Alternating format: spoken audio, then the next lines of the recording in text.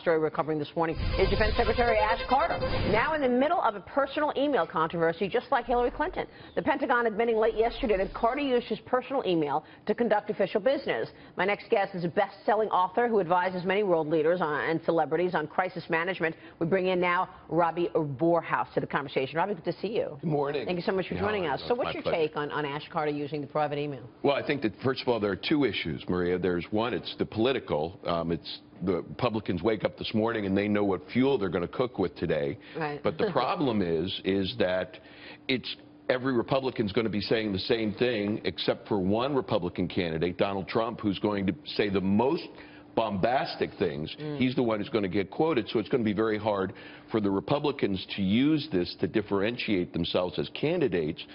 From a security standpoint, it's over and done. They found out what it is. He didn't break any laws. It's going to be a slap on the wrist.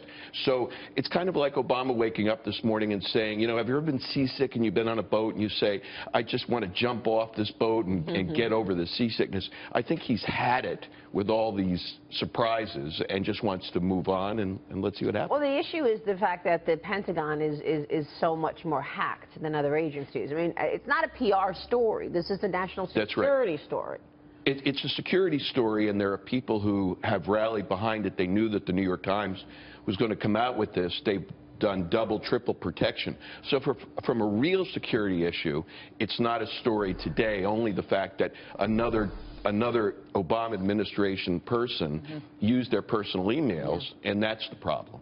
It speaks to mismanagement. It speaks to mismanagement throughout the agencies under the Obama administration, under President Obama's White House. That you don't, like, after Hillary Clinton, they weren't on top of it. They weren't on top of what was happening. Clearly not. And Ash Carter maybe doesn't care unless he wants to run for the presidency. I'm sorry. I think that the big issue here is, and it goes back to what was the big issue in the debates and what all Americans are feeling, is can we be safe? Who's keeping us safe?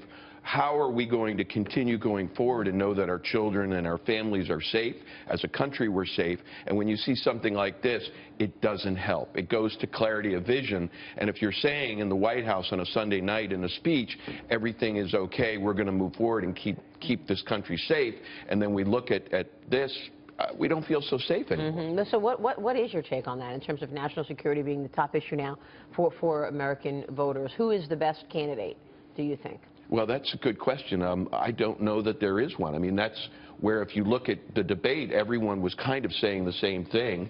I think that, you know, Chris Christie reminds me of my friends from New Jersey who will say, we'll get it done, but I think that he comes off, for many people, like a thug, and it's a tough one for people to wrap their arms around. I think Ted Cruz is very strong in what he has to say, and I think that Donald Trump is going to resonate through this by saying something bombastic that's going to get him quoted. What do you think, Gary? I want to go back to this mismanagement comment that Dagan made.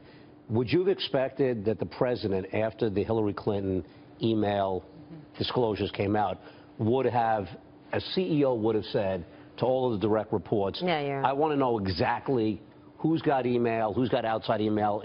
Are you surprised that this, apparently this was not done? This was not done at the highest level. Are you surprised about that? You know, Gary, I think that once again, like any CEO, what keeps a CEO up at night? It's what he doesn't know, he or she doesn't know. Right. And I think that in this case, Obama's waking up this morning, or woke up yesterday morning when he found out about it, and just probably cursed. He probably, you know, Michelle probably gave him another whack and said, when are you going to get your handle around this? You know, something has to change. So I think that there is probably, from a political standpoint, I don't think Hillary's happy about it, but I think from a management leadership standpoint, I don't think anyone's happy about it.